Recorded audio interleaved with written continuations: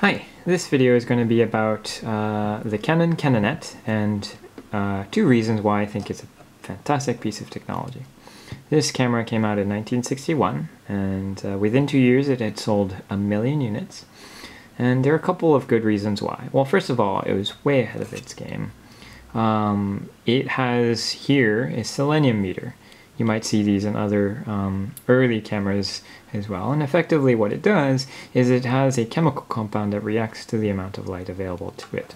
So today, for example, if you have a digital camera, you will note that sometimes it'll have like a shake or blur indicator, which tells you that your camera is trying to shoot something that it's too dark to actually take a good photo of. It will be shaky or blurry or dark. This has exactly that same technology without a single battery. So here, there is a mechanism that, for example, if I were to make this pretty dark, the camera will not actuate. Let me make sure that it's actually windable. So let me try again. It won't work. Right? Now, if I actually take off my hand and have something that I can actually shoot at, it will work. Now, it's a bit sticky because I'm trying to do a quick demonstration of the second reason why I think this is an awesome camera. Again, number one, it doesn't have a battery. Number two, it was super easy to repair. So if you think of it, in 1961, a bunch of cameras are coming out of the market, and a lot of them are hard to repair, a lot of them are flimsy, a lot of them break easily. Now, if you're a camera seller, you want something that you can sell that is reliable, and if it isn't reliable, at least it's something that you want to fix. This particular camera, you'll see, has 3 screws, 1, 2, and 3. You just take off those 3 screws, and boom, you already have access to some parts of the innards. Obviously, you don't have access to all of them. You'd have to go through, for example, in order to fix the lens, you have to actually take off the fake leatherette. But it's super simple, and this was revolutionary for at the time because everyone wanted something that was reliable, and this, you might argue, makes the camera feel a little less reliable. In fact, it is a bit squishy and sometimes, but it overall feels really, in my mind, feels really good. Number 3, one of the things that really revolutionized why this was particularly repairable is you'll notice that on this side the metal is sort of light. On this side the metal is sort of dark.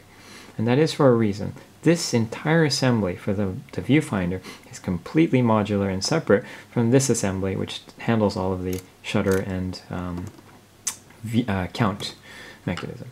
And in order to demonstrate that, I've actually taken off 1, 2, 3 screws, and I can show you that I won't take it apart entirely, but you can tell that this entire assembly is effectively removed and separate from this particular part.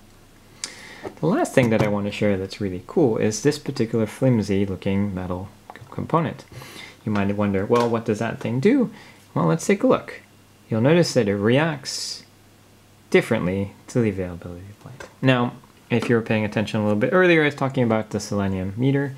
Effectively, that selenium meter is then transmitted by some of the mechanisms here, and essentially what happens when you press a shutter is that meter, that sort of copper line stops at one segment of this particular half arc, intercepts at a line right there, by another mechanism determines how much of the shutter should remain open, because, for example, if there is not enough light, it should try and open the shutter up to allow in more light. And lastly, it will actually change a little display right here. You might be able to see a little bit of the red component at the very bottom right there.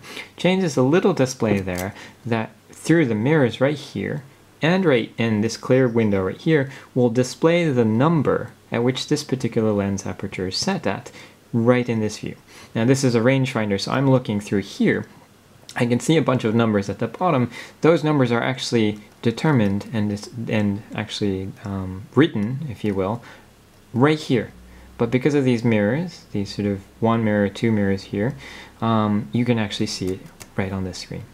This is exactly the same kind of technology to make Google Glass work, where you're seeing straight ahead, but you can see additional displays.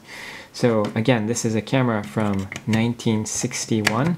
You have to give it to the Canon guys. This is truly